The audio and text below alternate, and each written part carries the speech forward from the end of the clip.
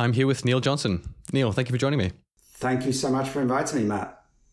Neil, in a recent interview with Elaine Dawson, you said, if humans are in a battle with AI, then there needs to be a deeper understanding of the battlefield.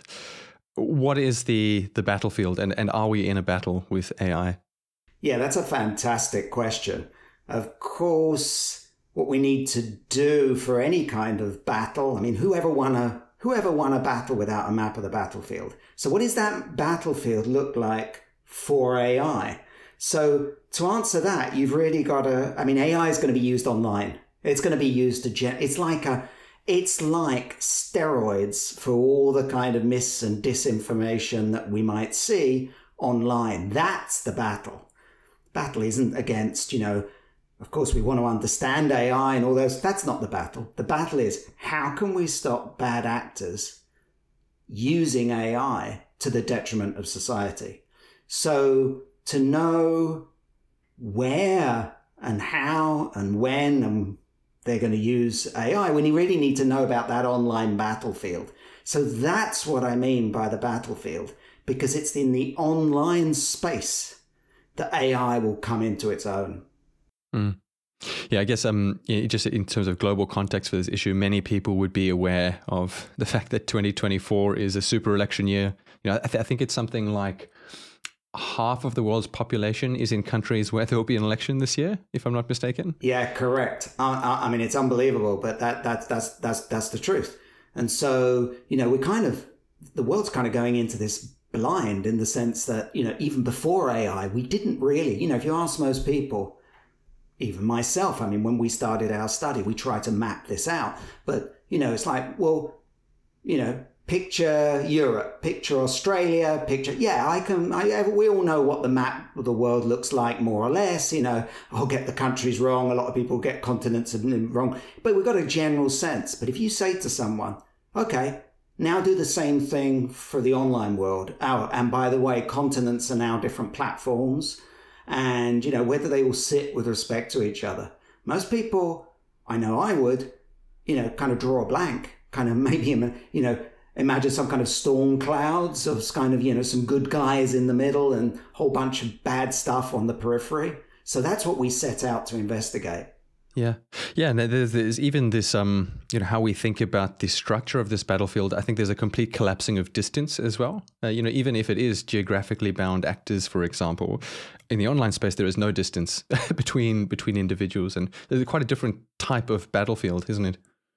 Correct. And that's the thing that very much like, unlike any kind of battlefield map that you could possibly imagine, everything's connected to everything in principle.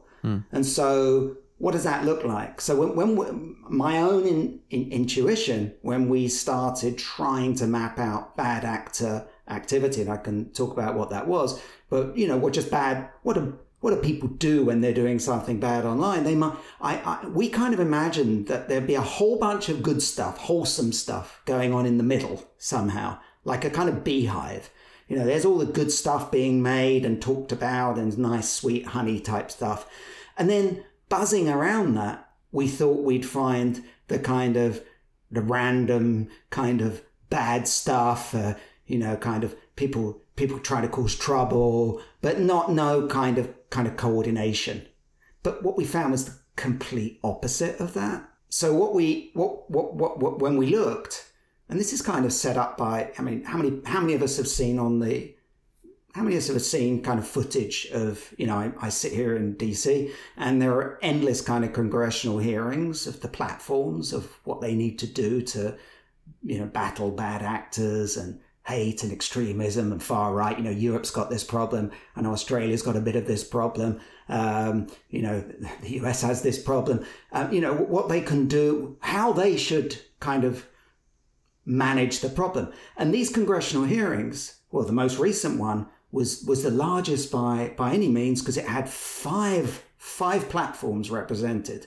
Not just Facebook and X, which used to be Twitter, but it also had Discord, which is a kind of gaming channel used by teens, and I mean and TikTok, and that's kind of unusual. But what we found when we mapped it out, and by the way, we'd assumed that others had mapped it out, they hadn't. was that these platforms are almost like the receivers, the receiving end of actually where the bad stuff is. I mean, it's a curious bit of science because, most kind of the younger you are, the more you know about it because, ask any 15-year-old, they're using a lot of platforms that most people have never heard of. And certainly Congress has never heard of because they never invite them to these discussions. And they're key because they provide the kind of glue that holds together, that provides the kind of strength and make the bad actor activity so robust. So all of these issues about, Facebook, you need to do more. Facebook replies, we are doing more. How can they both be right? Well, it turns out they're both right and they're both wrong because all Facebook is seeing is the kind of end result of this incredibly interconnected network of many smaller platforms, communities, bad actor communities on these many smaller platforms that many of us have never heard of. They interlink with each other, and that gives it a kind of web. And then they pump stuff out to the main platforms. And so Facebook's forever playing this kind of whack-a-mole game where they're kind of knocking stuff off, and then it's like imagine you live in a neighborhood where there's a kind of bug problem, infestation problem. Yeah, there is definitely here in DC. We've got mice and rats all over the place here. So imagine, you've got mice coming in or rats coming in, and first thing you do is blame the neighbors.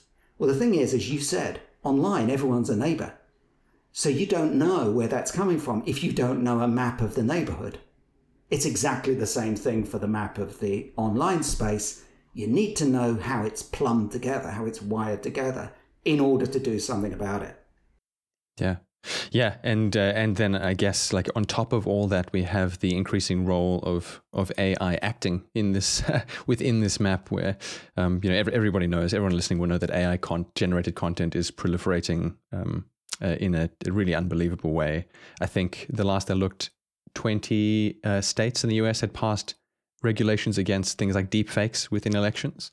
I think on the federal level, this remains a bit stalled. No one really knows how to approach this problem. But certainly it's something that you've addressed in a fairly head-on way in a recent paper on this topic, controlling bad actor artificial intelligence activity at scale across online battlefields. So maybe we can turn to that paper. Yeah, sure. Yeah, we were thinking, this was a year ago that we put this first online, and we were thinking, around that time there weren't so many people talking about the latest, the latest kind of chat GPT or the GPT version. How it wasn't so great that everyone was thinking that it was an immediate threat, and so we literally just asked the simple question of,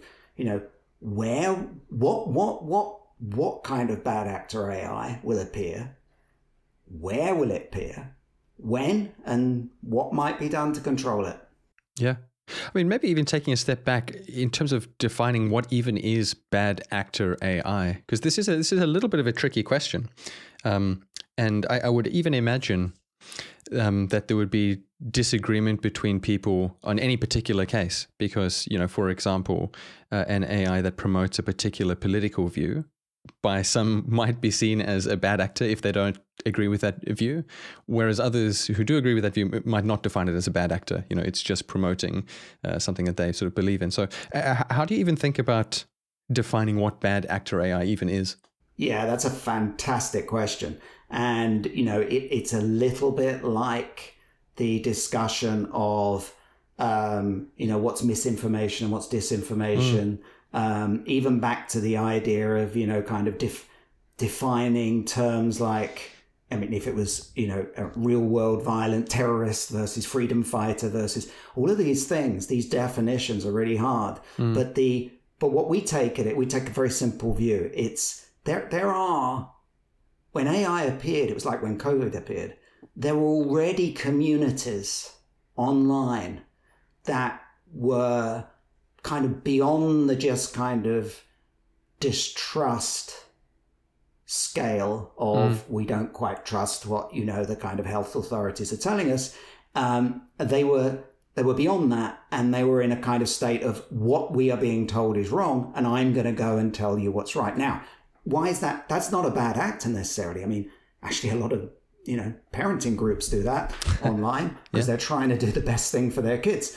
So that itself is not bad actor. But taking that further, there are communities that purposely look to stir up things. They bring in racism, they bring in, misogynistic content, and they push towards the kind of hate and extremism area. And that is what we define. So when we do our studies and we collect data, we collect data on communities that, if the Department of Justice were looking at them, would say they have used hate speech, or they have used, they've carried out, and they're inciting extremism.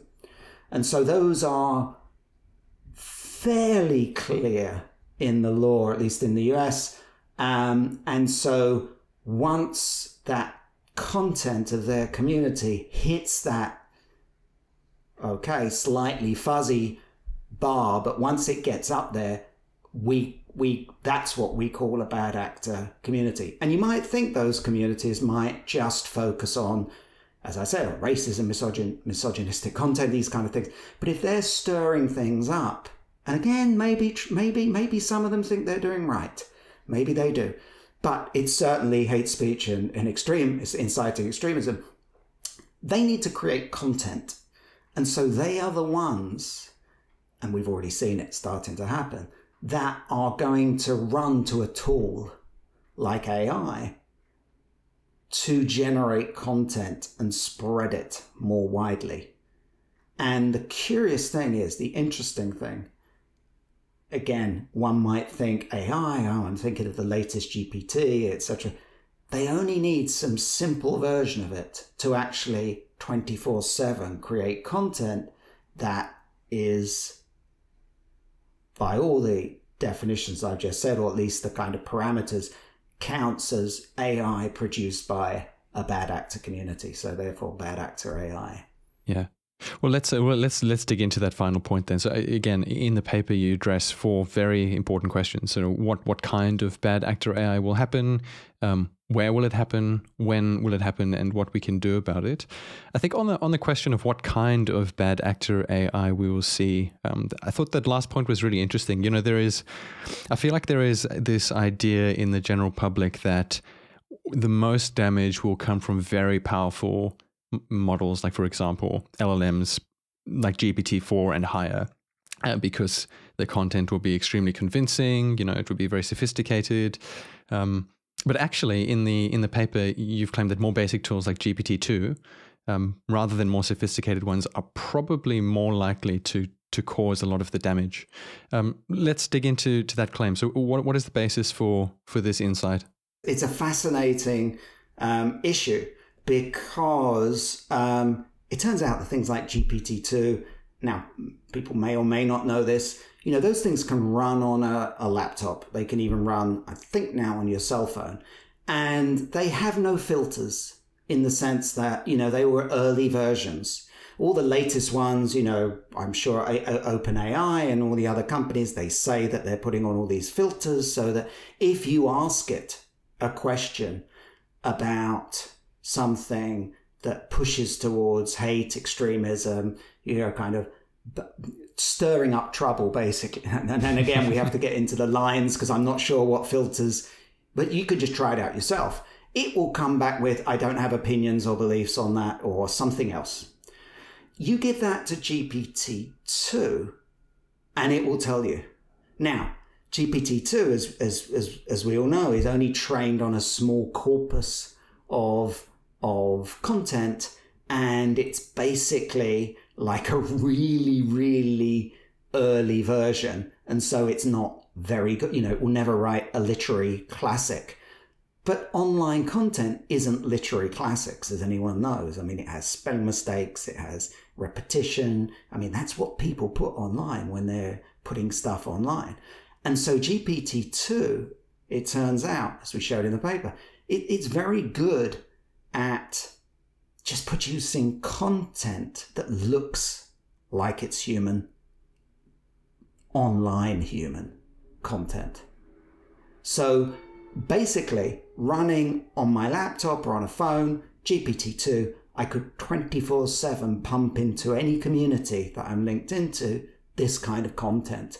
And it would be very hard to tell the difference between that. You know, long gone are the days of the bot, the supposed Russian bot of 2016, just repeating stuff. Trump is good, Trump is good, Trump is bad, Trump is bad. They've gone. Those days are gone. Easy to produce kind of short text that looks like it could have come from anyone, you know, kind of standing at a bus stop and pumping this stuff out. Yeah. Do you think, I mean, so, and if you look at the world in current state, I think you can say, you know, these tools like GPT-2, very basic, but can produce content that is, it seems like it's human generated, and, you know, it's not very easily detectable yet. But presumably we will get better at detecting these things. And I don't know how, there might be things that a human eye can't detect that online filters will be able to. And I mean, I would imagine that in the limit, you know, our detection methodology would be better at identifying things that were produced by less sophisticated models and less effective against more sophisticated ones. How, you know, what is your sense as to, you know, how well we will be able to sort of spot and correct and sort of like filter down the track these more basic tools? Or have we reached a point where it is so human like that's already kind of an impossible task? I'll tell you a quick story. So my wife actually teaches in a social science, and she and a lot of the other faculty in her institution have realized that actually the hardest essays to grade now are the kind of B- ones, because you can't tell if it was done by a student at 1 a.m. in the morning, you know, 5 hours before the deadline, or some basic GPT. It's the more sophisticated ones where you're showing kind of critical thinking, or there's some kind of logical steps, which are the easier ones. There's no way that could be done. I mean, that would be amazing if that was done by a machine. It's the more kind of mundane stuff, which is much easier for a machine to mimic a human. And online, a lot of the harms we're worried about could be misinformation, could be misinformation about vaccine, it could be misinformation about Mpox. That's the latest stuff we're seeing, of course. You know, that's very mediocre kind of sentences. Mpox will come, you know, it comes from this and it will cause you that, and et cetera, et cetera. Doesn't need to be in a sentence, doesn't need to be as sophisticated. Yeah. And I guess there's even compounded by the issue that, I mean, it doesn't even have to be false statements and misleading statements in and of themselves. It can even just be skewing the distribution of what's out there. You know, for example, the Mpox one, you could fill the internet all day with correct statements and true facts about this particular phenomenon, and it's actually just the act of sort of amplifying the volume that leads to sort of negative impacts as well. And you certainly don't need a very sophisticated model to do that. Matt, I just lost you there. I don't it's know all what good to be happened. back. We have, No, we have a thunderstorm here. I'm not quite sure what happened there. Oh, no problem. Conspiracy theory would say that somebody was. But I'm sure it's funny. It's funny you say that. I've had several conversations about these sorts of topics, and in those conversations, all of them, and in only those conversations, have I had technical issues. That proves it.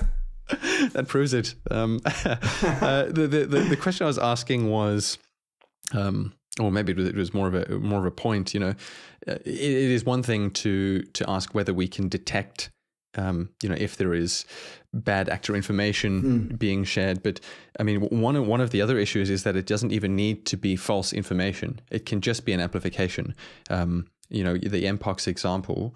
So one could post true statements, facts all day about this thing, and just by ramping up the volume, that could already have deleterious effects. And certainly you don't need anything very sophisticated or powerful. You don't even need a large language model to do that. Yeah, you're absolutely right. I completely agree with that. Yeah. I mean, there is a sort of maybe a rabbit hole question, but an ethical consideration here about the extent to which individuals should be allowed to access these models, even the most basic ones. To take an analogous example, if you look at actual weapons, nobody would argue that individuals should not have the right to bear bazookas or nuclear weapons. That's obvious to everyone. Down the sort of scale, depending on where you are, the right to bear handguns is a different matter, and it brings in questions of individual liberty and so on. But I think people do still kind of draw the line somewhere on the spectrum of utility and danger, and that is certainly a factor. And I guess with tools such as these large language models, I feel like there's a similar dynamic at play. An extremely, think about the most powerful large language model that has ever been created or that will be created in the next 50 years. I think people find it obvious that that shouldn't be any individual off the street should not have access to that by default. But then there is this question, where does one draw the line? Is it GPT-2? Is it GPT-6? Do you have any views as to how to think about this problem as who should be able to access these various tools? I think that again, my major concern is with the mediocre models, because there are even there are versions of GPT-2 that are trained on hate speech, that are just trained on hate speech, and they're commercially available online, unbelievably. So although all the attention is being placed on, it reminds me a little bit of the kind of a Cold War thing. You've got to have who's got the biggest missile. Well, when it came to the war in Iraq, it turns out that garage openers were the key, because they were the ones that triggered IEDs, and the US and the coalition forces had nothing against that. They had to go and kind of create garage opening blockers and other things, and even though they didn't work. And so it's kind of like the simplest technology can actually be, when it's used at scale. So to give an idea of scale, I didn't give an idea of scale, but just to give an idea of scale. So in these communities, say one of these bad actor communities, there's about 100,000 people in each of them. And these people can be from anywhere in the world, and that's part of the power of it. It can be someone in Europe, someone in the US, someone in wherever, 100,000 per community. And then what we found is that on each platform, there's about 1,000 of these communities that are important, in the sense that they really are bad actor communities that connect to each other. And so they create the web. So you've got to, doing the math in my head, 1,000 of 100,000. 100,000 times 100,000 is 100 million. There are 10 platforms. Actually, there's many more than 10 platforms, but let's just take 100 million. 100 million times 10 is 1 billion. And so even if all those people were not themselves, kind of doing bad stuff, you've got 1 billion or more people across the planet who are immediately exposed to the power. And so these mediocre tools, the more mediocre tools at scale, of course, are large, like the most, the latest version, of course, could be, but the latest version needs to run on some other server, because I haven't got control of that server, and they can block that. But a more mediocre one, like the garage opener, I can hold that in my hand, so can an insurgent, and they don't need to connect to some base station or anything. That's the power there. So I think we often get kind of carried away with the science of it. What's the most powerful scientifically doesn't necessarily mean the most dangerous for society. There's a little bit of a trade-off there with scales. Yeah, and I mean that ties in very nicely into the subsequent question you discuss and answer in the paper, which is where will it happen? And here again, I think there is a natural assumption that it is the very largest platforms that would be the place, because people congregate there. There is a lot of people on there. It's the Facebooks and the YouTubes of the world where this will be most impactful. And therefore, where most attention should be invested in controlling bad actor AI and its impacts. And almost counterintuitively at first, your work suggests actually this is maybe not the case, and that smaller platforms might have a very substantial role to play in the impacts of bad actor AI. I mean, I'll put it to you: why is it that smaller platforms would play such a critical role in your view? Yeah, I mean, first of all, there's a lot of them, and that's now includes platforms that run on blockchain, so you could never actually shut down their content because it's stored there forever, and it doesn't actually exist on any particular one server. So if I take lots of individuals, again, it's almost like an insurgency.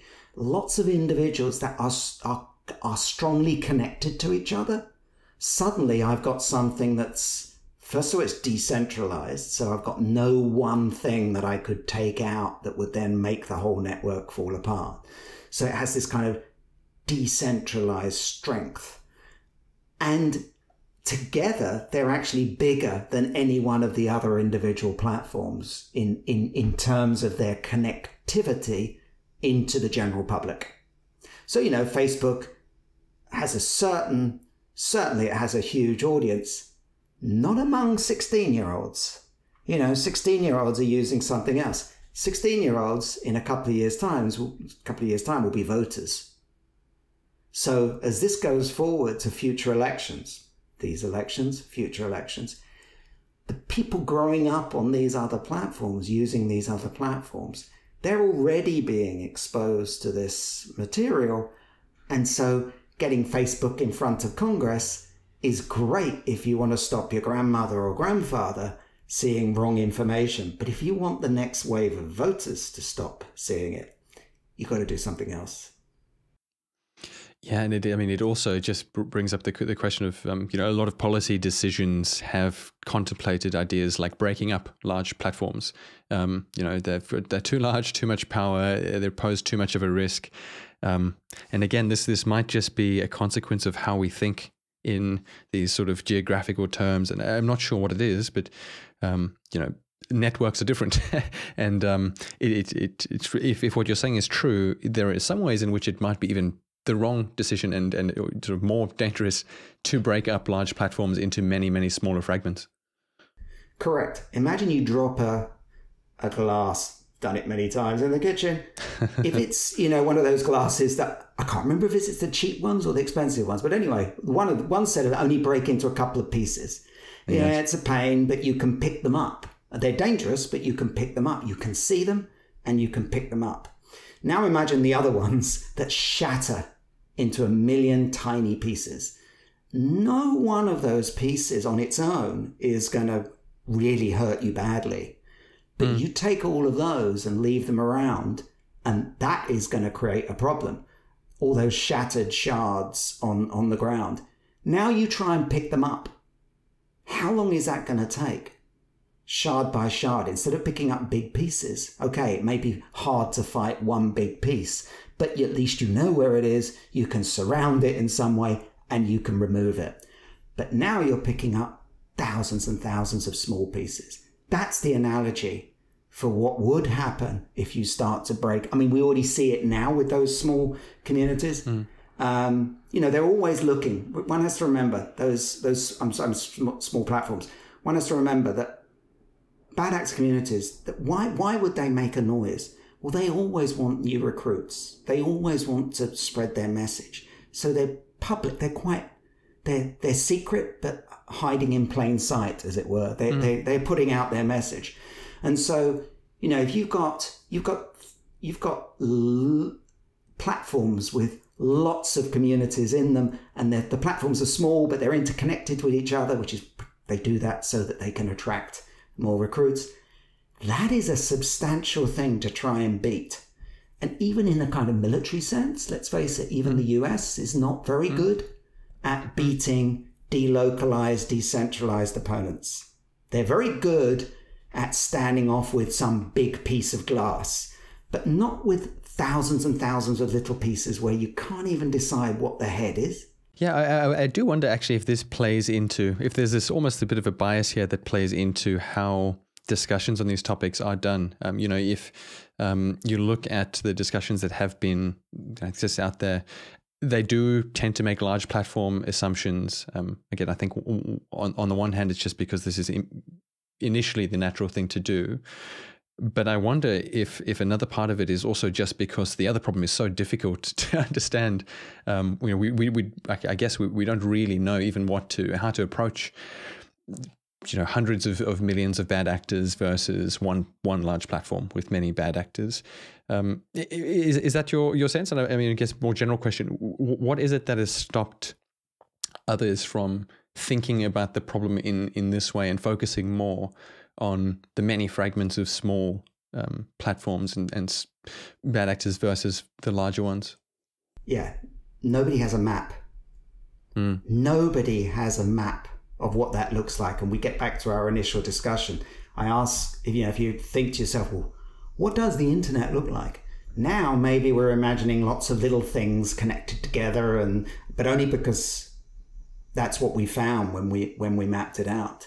So it's that lack of clarity. And I'm always amazed by this because, could you imagine going to a doctor and saying, well, my wrist hurts or something like this, or I've got a pain in my side, and the doctor kind of just guessing?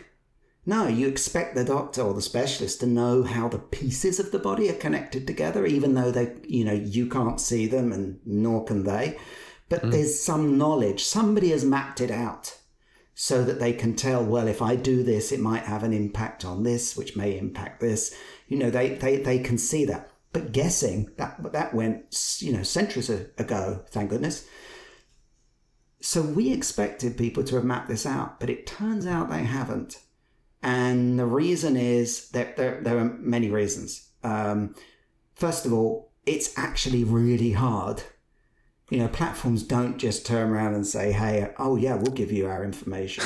They don't want to know, from Facebook down. And maybe quite rightly, it's like turning up at, Coca-Cola and saying, give me the list of all your, your customers. And they're not going to do that. So getting information is hard. That's why we focus on the communities and not the individuals. These communities of 100,000 people, because actually it's been shown, first of all, then we're not running into privacy issues. But second of all, it's been shown that that's where trust develops. All of us humans, we like to be in communities. We like to be in groups.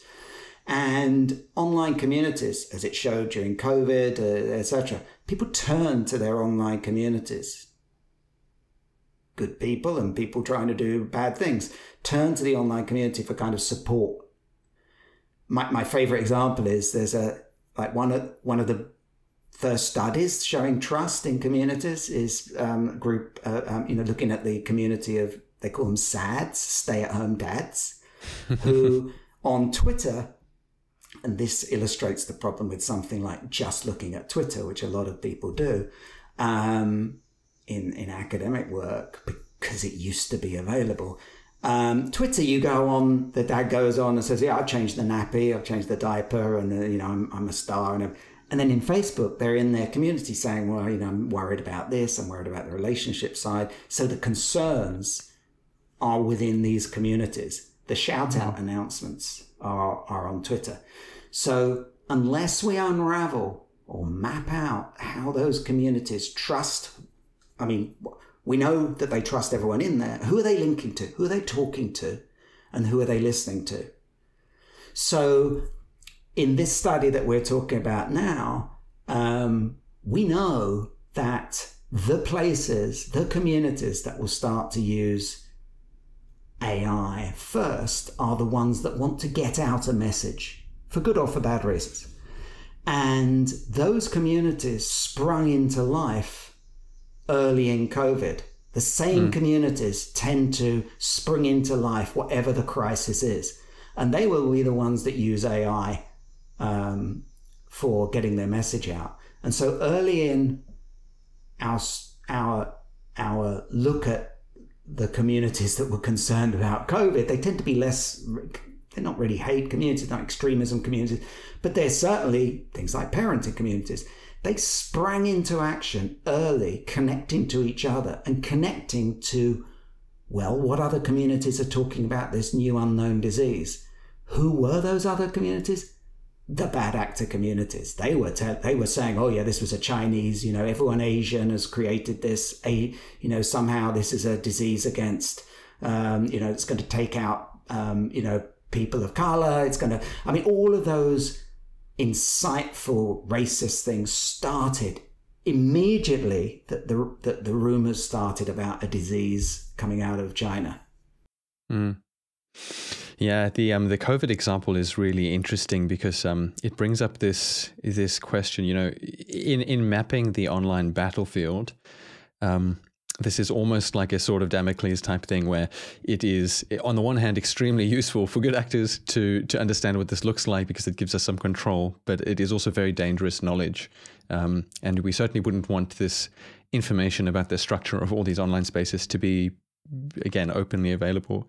The reason COVID reminded me of this is because, again, there was a lot of talk of gain of function research, and there's an argument that gain of function research is extremely important because it is what's going to enable us, arm us with the knowledge to protect ourselves against future diseases and so on.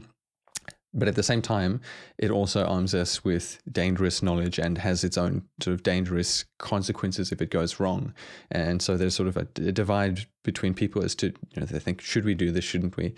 And I would imagine there's similar dynamics at play in mapping these online spaces. There are questions of who should get access to this information.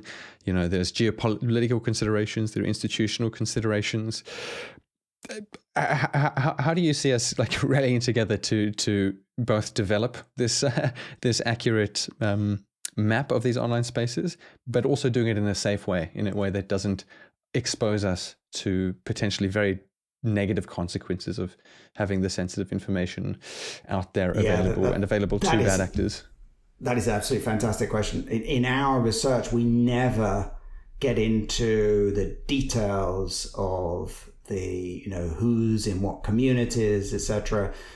Just it's more at the kind of, it's like when water comes to the boil, looking at the bubbles and how close they are to each other, rather than what are the atoms inside each of those bubbles. We never do that. And actually, to know when something's boiling, you just need to know about the bubbles. So all of our research, just to reassure everybody, it's all of our research is absolutely anonymous. Surrounding that. But you raise a fantastic point, because in the end it becomes a tool, like all things, like a car that can be used for good and bad. And so one would hope, we hope, our goal is that this will at some stage open up a dialogue, maybe in the next congressional hearing, who knows, where instead of having 5 people on a table staring at the members of Congress, there's a great big picture in the background of the map. And, they can close it and put it, turn off the TV cameras or whatever. But to have the discussions with that in the background, because, how else are you going to have the discussion? It's always otherwise rhetorical. Do more. We are doing more. End. Yeah. No, I think, that's a fantastic idea. I guess from a personal perspective, a question that comes to mind then is where do I fit into this map, and am I at risk? Am I vulnerable? I do think a lot of people are aware of these issues and they try to avoid these communities. But I found an interesting point that you brought up in the paper was this idea of a distrust subset. which is almost feels like somewhat of a slippery slope into quite a sort of vulnerable community. What is the subset? Yeah, this is so if we imagine, everybody talks about bad actors and the rest of us that are presumably good. Of course, it's a spectrum, like a color rainbow spectrum. If we talk about communities that promote hate, that actually use hate speech and extremism, obviously they're at one end of the spectrum. If we talk about communities that are focused on, something absolutely wholesome, that's the other end of the spectrum. But in between, there is, and this is where COVID plays a role here, there are a lot of active communities that kind of, with people, anybody who wants to know, they want to know, they want to share things, they've got a common interest, they want to know about things. And, it can often be communities where people share because they've got someone in the family with a particular disease, or like I mentioned, parenting communities. They're absolutely, by the way, an incredible source of influence, and of course, because parents have usually parents above them and kids below them, and so they actually tap into a lot of and they want to know, and so that's what we call. There's a subset of them that we call the distrust subset, which were the communities that, as soon as official information was coming in about COVID, they distrusted it. Now, were they being bad? No, they're on this spectrum. They're not bad actors there, but they're also not just talking about,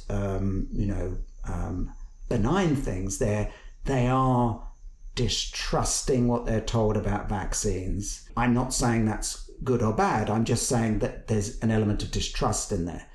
They want to do what's good for them and for their kids. They're trying to, hey, all of science is not correct. Science keeps correcting itself, etc.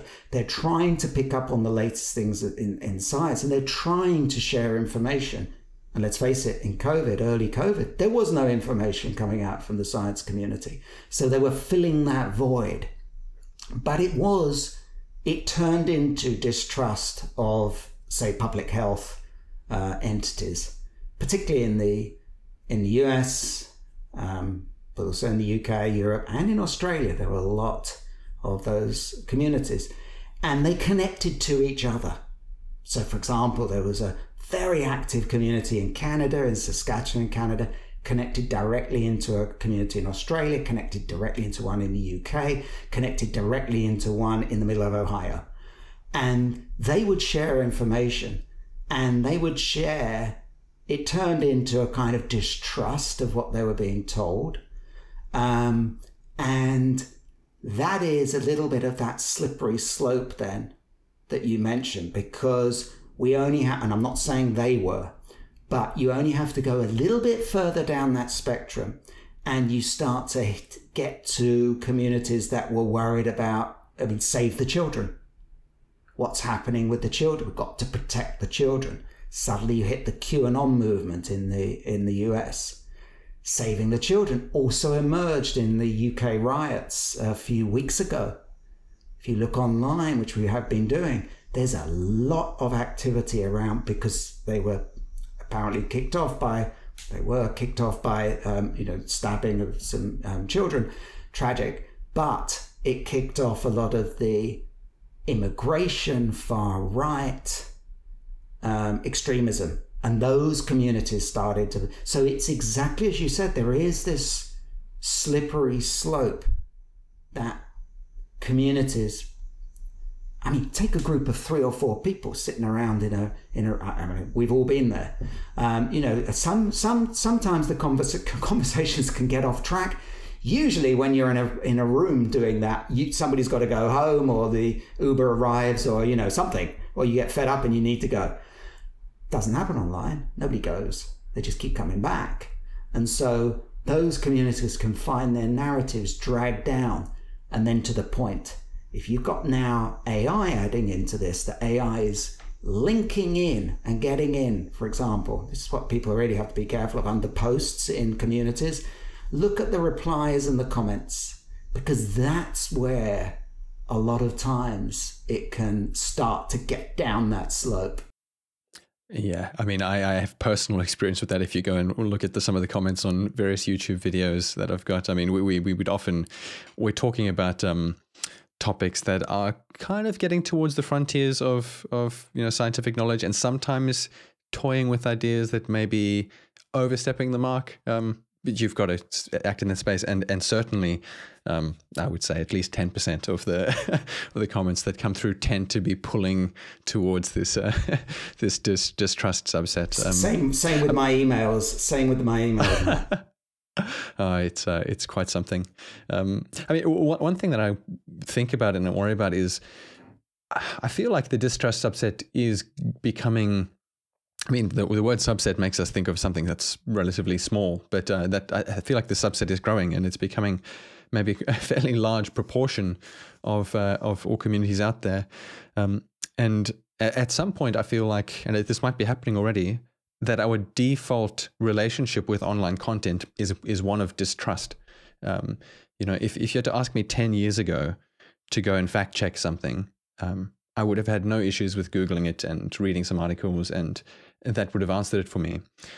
Today, if I'm asked to do the same thing, I actually don't trust that process. And I think there was a recent paper in Nature from last year by Kevin Aslett and some colleagues that actually said fact checking online by sort of Googling false statements, it can actually reinforce the wrong view because of how these algorithms work and what you'll be shown and what's then boosted. And so actually fact checking could be the exact wrong thing to do. And so in a space like that, it feels to me, okay, well, this distrust subset or the default position to distrust online information is very large. How do you think about that? And like, do you have a sense as to, just currently how big this distrust subset is? You're absolutely right. I actually think it's quite large, and it's not so much that there's a lot of people putting stuff out all the time. It's that those communities that are putting stuff out are linked to the huge mainstream, who usually are talking about other things, sport, where they go on holidays, vacations, etc. like that. But they're still getting comments, replies, people coming in, material coming into them. And so when's the next crisis? I mean, how many of us had mentioned the word vaccine, for example, before COVID? I don't think I'd said that word, maybe when one of the kids needed a vaccine, but that was it. And yet they were ready. They were kind of ready, already kind of primed with, well, am I going to go along with this or not? And so, yeah, I think this is actually a very large subset. Sometimes for good reason. I mean, it amazed me that, let me start by saying, there are no microchips in vaccines, okay? There are no microchips. It turns out, though, I did my PhD on quantum dots, which are tiny little semiconductors that could be used they have kind of atomic levels in them, a couple of levels. You can use them to have transitions and therefore detect them, basically. And it turns out that in December 2019, which was when that was the start of COVID, even though it didn't have a name and it wasn't a pandemic. In 2019, December, in Science, I think it's Science Translational Medicine, a group at MIT put out an amazing piece of science, I have to say, an amazing piece of science, where they injected into mice, a liquid containing these quantum dots, and then showed that you could actually pick up the resonance. And yeah. I think it was Scientific American had a article, or one of the kind of reporting the science said, this could be great for, we could use it for kids to detect whether they've had certain vaccines and wouldn't that be amazing? Well, yeah, it sounds amazing, but run forward a few months and it sounds terrible because suddenly you've got the idea that, so quantum dots could go into vaccines. Doesn't mean they are. It just means that there's a scientific capability. And also, unfortunately, talk about, kind of series of unfortunate events. That work was funded by the Gates Foundation. And of course, Bill Gates is a target for this, and the Chinese National Science Foundation. And so when these communities that we call the distrust subset were picking up on things and then being told, for example, I've got I'll just keep it to the side, a screenshot of the BBC trying to say to people, that's ridiculous. And they showed a syringe with some huge printed old circuit board, basically saying that how could you get that into a... Well, you can't, but that wasn't the point of the science. So the distrust communities, some of these knew about this, the work of the MIT group. And so when they were being told, and when they were getting the message, oh, don't be silly because you can't put a printed circuit board into a vaccine, it made them distrust even more the kind of official, that's what they think of us. We're onto something. And once you get a group of people thinking they're onto something, you can find online other groups that think they're onto something as well. Yeah. And it doesn't have to be flat earth people. It can be some people who are thinking, kind of particular types of organic food, climate change. Suddenly all these other topics are now causes for doubt, distrust. So there needs to be a science of this at scale. I mean, that's what we're trying to contribute to for that reason. Yeah. I mean, when one realizes just how many of these communities there are and their scale of them and how many people do find themselves in these communities, I guess the one reaction is just to think it's very unfortunate for those people. But there is the other reaction that then says, okay, well, if this is really happening at such scale, how do I personally know that what I'm seeing is reliable? How do I know that I'm not in one of these communities? And I would say currently majority of people probably get the majority of their information from online sources. And a very large number of people get news from social media. And so we'd love to ask you, like as an individual, how you think about protecting yourself from finding yourself in these sorts of information environments that could maybe end up misleading you. Yeah, that is the holy grail kind of question. How come? And a lot of people have tried to think, oh, well, it's like a virus, this thing and therefore I'll just kind of vaccinate people against misinformation and disinformation and malinfluence. But it doesn't work like that. I mean, we all have probably in our family somewhere someone that kind of turns up and says, oh, I read this. And, they over here, I don't know why they do it, but they call him kind of an Uncle John, at the Thanksgiving table, suddenly turns up and spouts out something that they've read.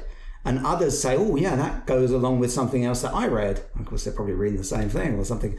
And so, but I think, in that context, so we're all used to hearing that. So we have actually got our own kind of defenses over the years. I'm sure we don't always believe our Uncle John on those things. And so I think it's just that same skepticism that we might bring to being told by, goodness knows how many times I've heard from UK governments over the years saying, this is true. And it turns out not to be true. So, that kind of skepticism that we'd hold from that, it doesn't mean I can go and fact check it. I don't know what it is. I'm just skeptical. We can be skeptical about skepticism in some sense. So then the question is, well, where does the truth come from? Yeah, okay. Now we're getting into difficult territory.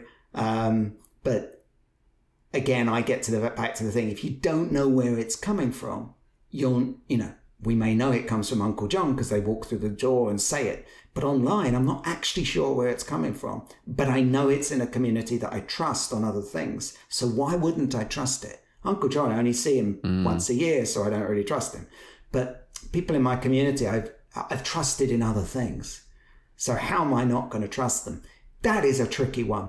That's more that's almost, that is the conversation that should be being had. But as a prelude to that, you need the map. Yeah. Yeah. I mean, that could certainly open up a very, very large discussion that is its own conversation. So perhaps not digging too much more into that particular line of thought. The third question addressed in your paper is the question of when it will happen, and the frequency with which it will happen, and we'll see these bad actor attacks.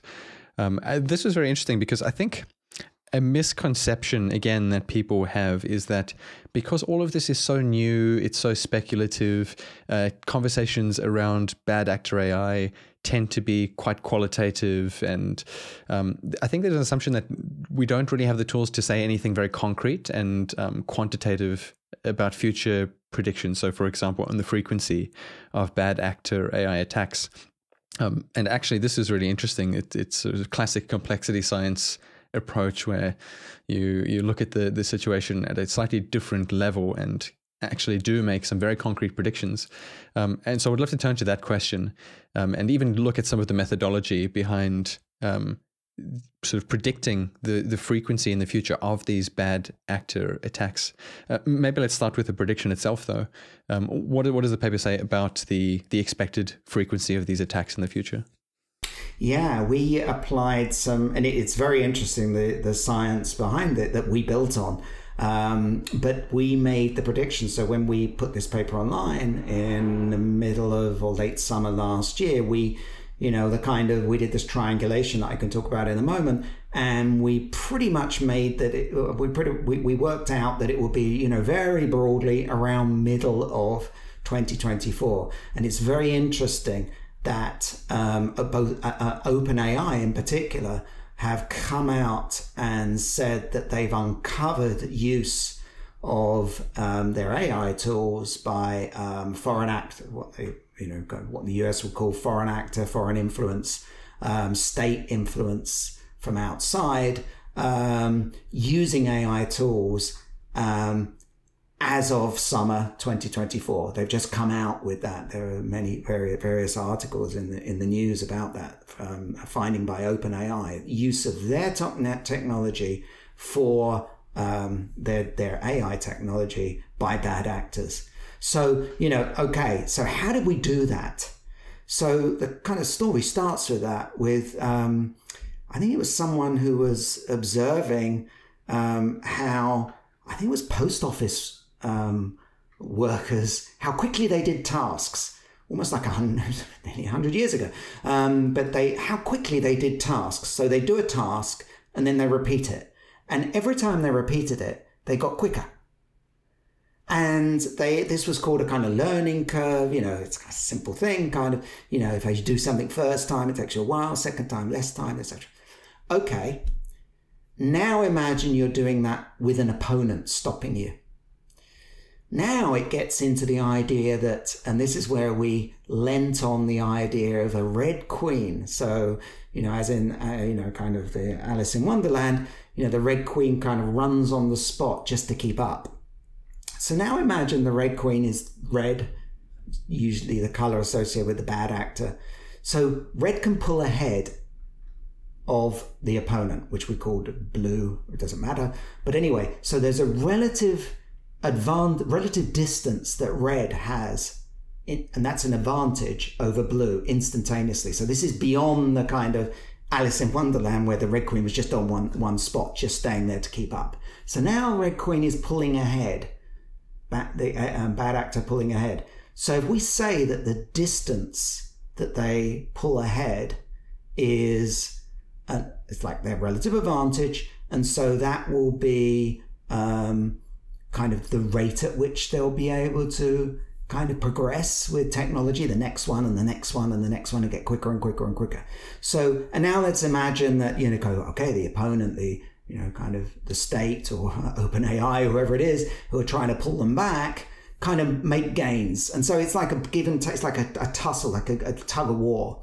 And so we take we just literally took then and to get a handle on this, we took how far am I ahead if I'm undergoing a kind of random walk with respect to a wall that I'm walking away from, the kind of so-called drunken walking. It goes like the square root of the number of steps. And so that is the rate at which I will be able to, so the average rate at which I'll be able to progress with these attacks goes like the square root. So it's to the power of 0.5. So the time between attacks will go like 1 over that, which is, to the minus 0.5. And so when we looked at how other technologies had advanced, and we used 2 examples. We used example of algorithmic attacks on the financial market, so algorithmic trading, hitting a price in a negative way. That also pretty much followed this. And so did completely other setting, but Chinese, were known to be Chinese, that's why I say it, Chinese state attacks, cyber attacks on US infrastructure, that also had this minus 0.5. So we knew we were onto something, because it looks like the advances in technology that a bad actor, a red queen, can have with respect to an opponent, the state, or whoever's trying to stop them, follows then this learning curve. We called it a progress curve, because they're not learning, they're just trying to get it. They're adapting to what the opponent's doing. And of course the opponent is counter-adapting, then they're counter-adapting, etc., hence the random walk. It matched. And so we could make a prediction then when this would come down to the daily scale. And the prediction was then, when we did the numbers, came out as middle 2024, and pretty much bingo, mid 2024, that's when OpenAI was starting to report, hey, we're getting regular attacks now from outside using our AI technology. And you might think, well, I haven't seen a story of a big attack. Well, it's almost like death by 1,000 cuts or 1,000,000 cuts or whatever it is. These are little attacks all the time, and they're getting faster and faster and faster. And in the end, it will be like the 1,000 pieces of shard glass. It's overwhelming for a system. So no one attack, no one piece of glass is going to, quote unquote, kill us. But lots of them, again, swamping the system will be, it will overwhelm the system. It will overwhelm the defenses. So that's the when of the AI use. Yeah. And so just to make sure I'm sort of fully understanding the thinking here, like to make a very concrete example within the context of, let's say, OpenAI, they've released a model. It's got some certain protections, but people figure out ways to jailbreak and use it for malicious purposes. They do so. OpenAI figures out and sort of like more protections and counterbalances, and there's this back and forth. But the consequence of this is that over time, the sort of like the collection of bad actors progress in such a way such that the attacks will become more frequent, and to the point where the prediction is now this is a daily occurrence. Is that a correct understanding? Correct. Exactly that. Yeah. What is the sort of very long-term limit of this? Because presumably, something would have to break at some point. How far can we extrapolate this out? Is this something that will continue to become just a bigger and bigger problem, more death by 1,000 cuts, 1,000,000 cuts into 2026, 2027? How do we think about the longer term version of this? Yeah, I think that definitely there's a kind of ramping up. Maybe there was a kind of slowness on the side of OpenAI to respond. They were probably pushing their top technology. I can't speak for them, but that's what I imagine. So they've ramped their game up. So the others, the bad actors, have to ramp their game up again. It's back to this what we call the dynamic red queen. I think we need to have a kind of change of mind about this. So just as, again, we've been talking about COVID, I'll just use it as an analogy. I think for some reason society has decided that having endemic COVID is okay. It's kind of okay to have it rattling around, and that seems to be the word on the the kind of that's the official. I think it's going to be the same thing. I think it's going to be the same thing with AI. It will be, again, because of this large number of communities on small platforms and the large number of those small platforms and how they're kind of interconnected into the web, you can't eradicate them. Again, like the shards of glass, I can't go around picking them all up. There'll be others by the time I've finished, and I'll exhaust my resources. In fact, as we know, it's so hard to pick up one shard of glass. You could spend ages trying to do it because it's so tricky to pick it up. You've wasted all your time. So it will be the same thing. So there'll be a level of endemic AI bad actor presence. And I always qualify it that you said exactly right. I mean, bad actor AI is a big label for in a tiny, it can mean all sorts of things. We tried to define what that was. But basically, AI being used in a purposely bad way, there'll be an endemic level. And I think it's more about keeping it, which gets us to the last part of the paper, which was how do you keep it under control?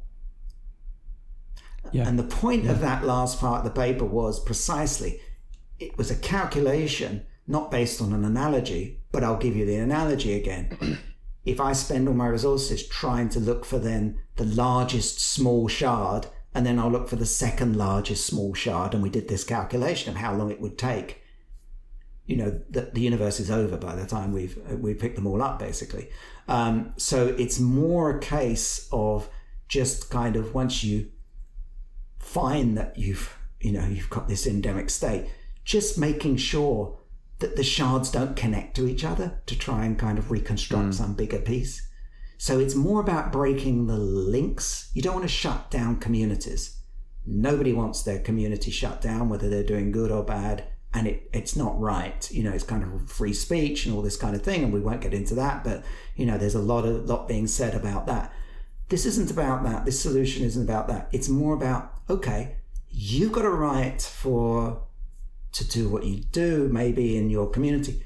You haven't necessarily got a right to link into all sorts of other communities. I mean, that's just a facility given by the platforms. In fact, it's not even given. I mean, Facebook don't even know the links that are coming into their communities from other platforms. They don't know. They have no control over it. So, I mean, they'd have to shut off their system completely to stop those links coming in. They can control links going out, but they can't control the ones coming in. So there needs to be kind of bilateral agreements between platforms saying, hey, well, I've got a lot of links coming to you and you've got links coming to me. So let's just kind of agree to we'll police these. And so it's more about policing the links, not policing what people are saying, not policing the community, but policing where the links go, because the links are controlled by the platforms. Yeah. I mean, one aspect of this final point, it's almost like one of those cases where the sort of like cold, clear-eyed analysis leads to what seems to be quite an unfortunate conclusion, which I take it as, essentially we're not going to be able to fully or even maybe very substantially control the proliferation of bad actor AI. And as you said, with the COVID example, at some point there has to be some acceptance that it does become endemic. But on the other side of that, I think it also raises the question, well, is the whole way we're thinking about controlling it, the methodology of containment, for example, or removing particular bad actors who are the worst, is that the right way, or is there something broader? And this is a very open question to you. In terms of the sort of very broad methodologies, ways we might approach controlling this. What else is there to consider that hasn't been considered in this particular paper? In my view, the missing piece from policy, etc., is this kind of, it's the complexity of it. It's the big picture of how do I control a system with feedback, with internal feedbacks, with memory, with active objects? How do you control a kind of complex system? You're not going to control the individual pieces or one piece. I mean, you don't stop water boiling by taking out one bubble or, one particularly fast molecule. And so it's got to be this kind of, the whole is more than the sum of the parts. We all know that. So it's more that kind of thinking, which of course brings us up to, well, that's the hard problem in the science of complexity. Is, what's control theory for a complex system? I have a kind of inkling of what that might be. I think it's a kind of a soft control.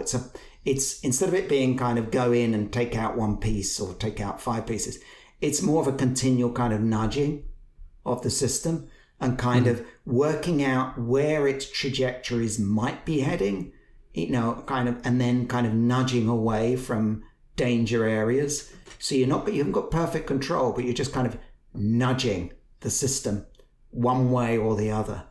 I think the closest thing that this is the situation we have in the online battlefield, etc., small pieces, delocalized, surging up, surging. It's like an insurgency. It's the first time we've ever had online insurgency. It's like a cyber insurgency, but on some big scale whereby, in many insurgencies, civilians are involved, people like us are involved, and we don't even really know what side we're on. So it's almost like that new thinking about insurgency. Again, the US did, and the UK and all their allies did spectacularly poorly, for maybe no fault of their own, in trying to do a head-down, top-down approach in recent insurgencies. That didn't work. And it was actually David Kilcullen, I think it was, he was in the, I think it was an advisor to White House, an Australian strategist, let's say, has an interesting kind of paper out, or book, or maybe on looking at the complexity of the system. Doesn't solve it, but just kind of pointing that was the kind of missing piece. I think that's the missing piece here. Now, what does that mean? Probably jobs for complexity scientists, but there certainly should be one sitting at the end of that table in the congressional hearings, with the map in the background, one sitting on the end there with all these heads of the different platforms. That's the only way you're going to get the kind of system level dynamic taken into consideration. Yeah. Yeah, it's actually great to see complexity science. I feel like it is increasingly starting to have very, very real world applications showing up all over the place. I think for a very long time, it's been for people who kind of have been in the field or adjacent to the field, have always had this view that this is going to have a very substantial impact and application area in the real world. But perhaps it's been a bit delayed to kind of make its way into doing that. And I would love to get your thoughts as to why that is, because even going back to some of the earlier work, like one of my favorite books is Geoffrey West's book on scaling laws. And it's just, I don't know, it's 10 years old and it blew my mind. And I thought this will change how biology is done. This will change how city planning is done, all these things. And it does not feel to have done that yet. And I feel that complexity science in general kind of somewhat falls into this category. Do you feel like we're at the cusp of a sort of more foundational change, complexity science getting out there and doing its thing in the real world? Yeah, I mean, it's a fantastic point. I see it as a kind of people problem. And what I mean is the following. A lot of these, and I've experienced it myself, I'm sure a lot of others have as well. You go barging into a topic like conflicts or city design or something with a new idea. You're challenging basically the status quo. And just like the kind of, in some sense, the bad actor communities invading into a space, you're trying to invade in a space. The problem is that thinking of the status quo in the academic and research and science side is entrenched in how we structure universities, grant funding, the names of degrees. You have a degree in this and you have a degree in this. So don't talk to the person who has the degree in that. So I think we shoot ourselves in the foot ourselves, the academic community. You know, a city isn't like a sand pile. Sand piles are fantastic, got to be taken forward with data, got to be connected to the real situation. That, you know, my brother was a town planner, and I think I remember him telling me a story of having a complexity scientist turn up and tell him about, you know, kind of scaling in cities and all this. And apparently they just looked at each other and then headed out the door, and it was a kind of a free afternoon, but they weren't going to do anything. Why? It wasn't that the idea wasn't good. They didn't get it. They didn't understand it. It wasn't presented to them in a way that was immediately accessible. So to answer your question, it's like a huge debate in itself. But in some sense, complexity scientists like me have shot ourselves in the foot by kind of barging into different areas. But what else are we going to do? We don't know how else to do this. So I think there's a lot, because of the people structure of universities, the academic world, grants, it's not conducive to complexity science kind of expanding. However, the whole rise in data from systems that you never thought would have data is a way forward. And if we can just kind of make all of those concepts more concrete and more applied without using this idea that everything's the same, you know, in the end, you get the spherical cow view of the whole world.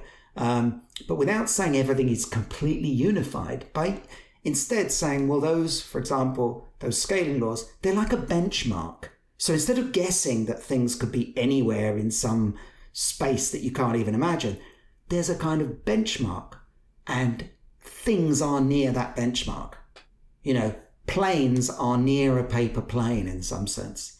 So I think of all those models from complexity science that we all know, all those, they're each like a paper plane.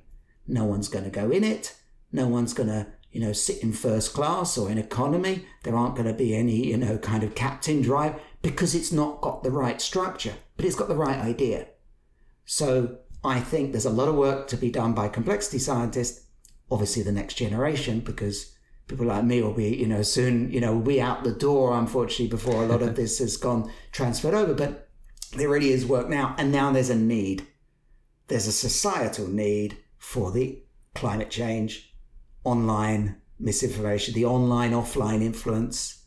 These are big questions, and they clearly involve all the components of a complex system.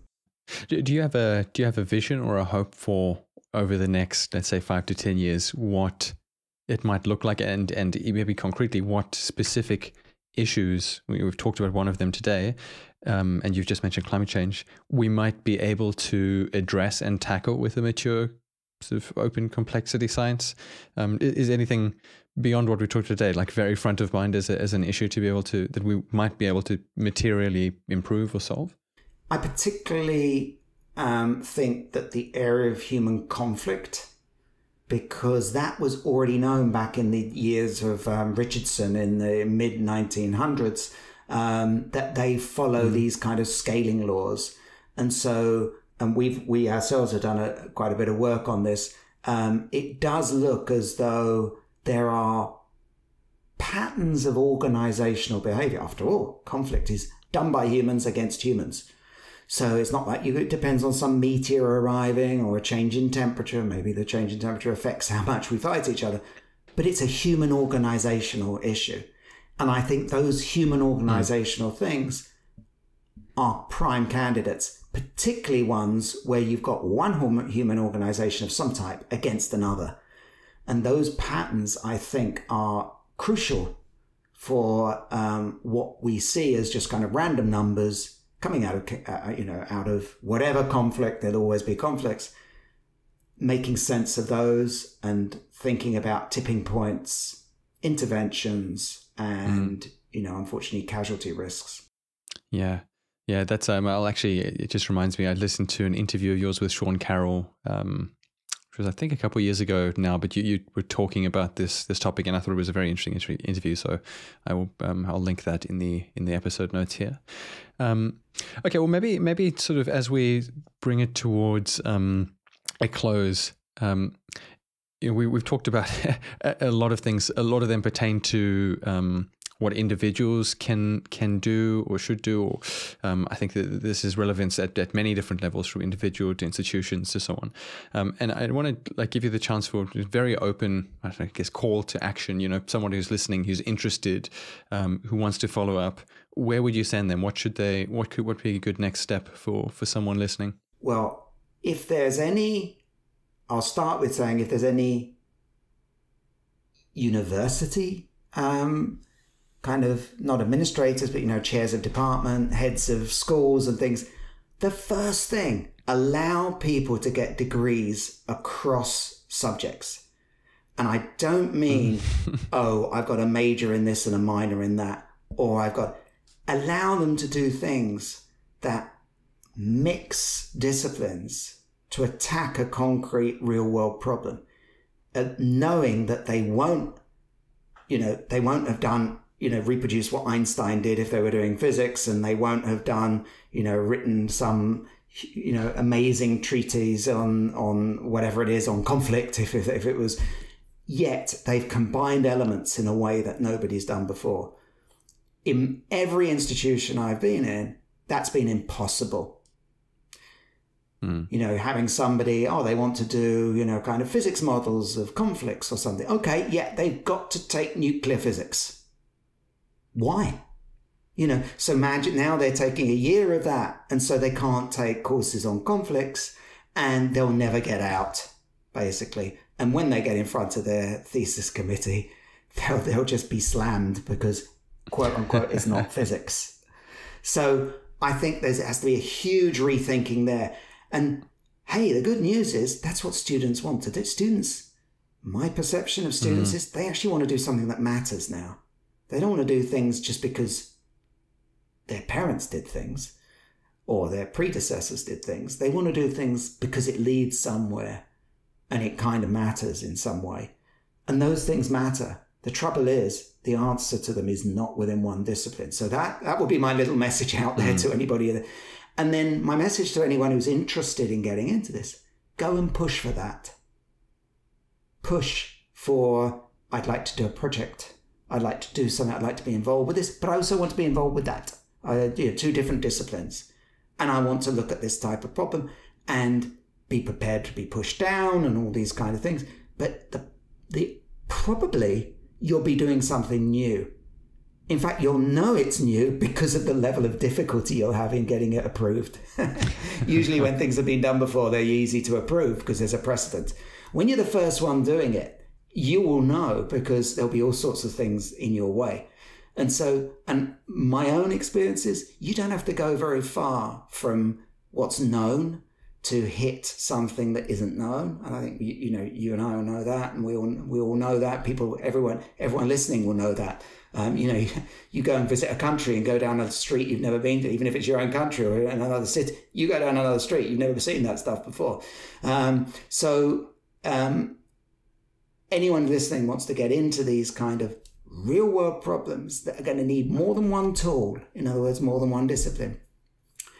I think, the kind of future's yours in that sense, but be prepared to be pushed back by being told that you've got to go and take 2 years in nuclear physics. Yeah. Fantastic. And very much resonates with me. I mean, I seldom do this, but to sort of echo some advice from personal experience, my own path started off very much in the exploitation phase, going very deep into physics and maths and eventually ending up in a PhD in pure maths. And probably not enough exploration in the early stages. And advice I always give to younger people now is, in the earlier stages, it's the best optimization algorithms are one that explore a lot and get a good map of the landscape before exploiting.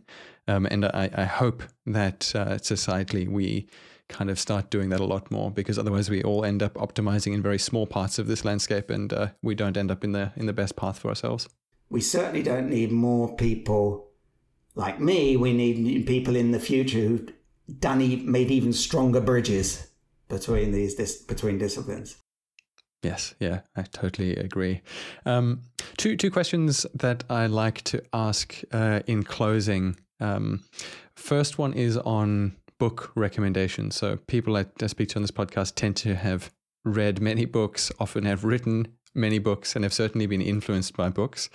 And I would love to ask you which books come to mind as ones that have most influenced you personally. I actually don't have one particular book to point to, but I do have the recommendation that on YouTube now, there's an enormous number of these snippets of people saying things like I am saying. And that is actually a great place to start, even for some research. You know, you can put two and two together there between what two different people are saying. I think a search around on YouTube to see what people like me mentioning the word complexity, complex systems thinking, this kind of thing. Look at those, and that's actually better than any one book that I can think of, because I can't actually think of one book that kind of does enough of this kind of bridging. It all tends to kind of go down one path. So not avoiding the question on the one book, but it's more the case of, I think this is such an active field now that people just haven't come up with those books. And so I do recommend people just exploring around on YouTube. I actually think that's a great recommendation. I mean, if you think about the function of books historically, I mean, as great as they are, a lot of it was serving the purpose of transferring information through space and time and so on, in absence of other mechanisms for doing so. And I genuinely do think the content that you can find on YouTube, podcast conversations, all of these, can perhaps even in cases be richer experiences. I certainly probably get most of my information through those channels, and so I certainly echo that point. That's actually it's a great sidestepping of the question, and very welcomed. And people should listen to your podcast completely in full for all the episodes, because I think absolutely you're hitting on questions. Well, look at it. You've asked me questions that nobody's ever asked me before, and so how could I have put that in a book? In fact, if I was writing a book on it, I probably would have avoided those questions, even if they'd have occurred to me, because they were difficult to answer. So I think you've done a great job. That's what people should do. And of course, there are other people doing podcasts. Of course, there are, and there are some amazing things out there. Oh, well, sorry for putting you on the spot, but thank you for being a great sport. Last question, a bit of a fun one. We've talked a lot about bad actor AI and development of powerful AI models. My question is, if we were to develop an AI superintelligence and we had to pick one person, either past or present, to represent humanity to the superintelligence, who comes to mind for you? Who should we pick? Neil Armstrong. And not because I've heard him speak very much. I mean, I heard him, but what he did something. So, he didn't say, I'm going to go to, nowadays, imagine what someone, there'd be a lead up, there'd be a TV series, we'd hear about the family, we'd watch them. We never heard of a Neil Armstrong until, he stepped on the moon, one small step, etc. He did something. So I think that footage, which was formative for me, some sense why I'm still over here in the US, because it just, oh my goodness, there's a country that does this. I think that, to me, the doing more than the saying, so the fact that Neil Armstrong did that, the only person to have done, the first one to have done that for me is the person. That is a spectacular answer, and I think a really great place to wrap up. Neil, thank you so much for joining me. It's been fantastic. Thank you so much, Matt. It's been a pleasure. Fantastic. Thank you.